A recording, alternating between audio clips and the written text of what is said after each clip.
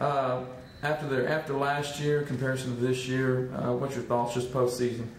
Hard for me to make a comparison from one year to the next, but it's, I think, a very good thing to make a comparison from when I first came here in February to when the season ended in November. Great improvements in the way we play the game, great commitment, a great desire, and I think a belief in something that they can be better at. So I think we've accomplished a number of the goals we set out to, in that we won games, in that we were competitive in most of the games, in that we changed the mentality and the approach of the players to believing they could compete and they could succeed. So I think that's a great turnaround in 1 year. Where do you see this program heading in the next 2 to 4 years? I think great improvements. There's a lot of good things on the horizon. Obviously, the returners have had a lot of experience this year.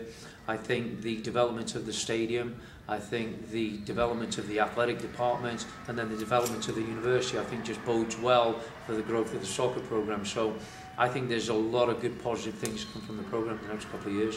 What's your number one goal for next year? I think we've got to be competitive in the conference. I'd like to see us in the conference tournament. Looking at the results this year, there's a lot of 1-0 games, overtime games in the conference finals. So I think getting to the conference tournament's got to be a goal, and being competitive in those conference games. We have a very difficult schedule next year. We play a number of Big 12 teams. So I think that's going to get us prepared and blood us for those conference games. So get into the conference tournament, be competitive in conference, and I think that will get us on our first step to getting into the NCAA tournament, which may be 2 or 3 years down the road, but I think those are the goals for next year. What was the high point for this year? I think there are a couple of high points to me. I talk about, as a team, the win at Sam Houston, obviously as a conference win away from home. The win against South Alabama as the first win. Those would be successes on the field. I think from the team building standpoint, having gone through a couple of hurricane evacuations, just the growth of the individuals was tremendous to see.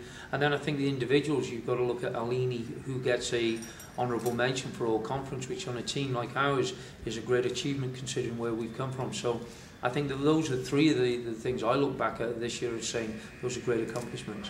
Do you feel more after being here now a year, obviously coming in, recruiting, new girls, better schedule, this, that, and the other, whatever it may be, anything newer? How do you feel now going into your second year? Do you feel a lot better, or do you feel like, hey, I got more work to do? Or where do you?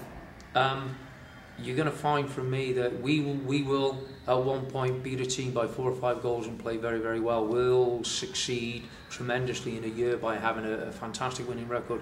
But as a coach, I always want more. I always have this goal and desire to see this level of performance that is just exceptional. So I'm never going to be satisfied as a coach.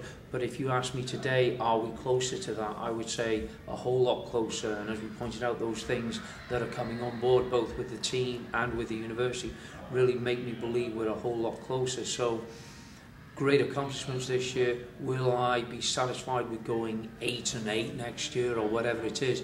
No, I'll never be satisfied, because it's a level of play, not wins and losses, that drives that elite performance, I would say.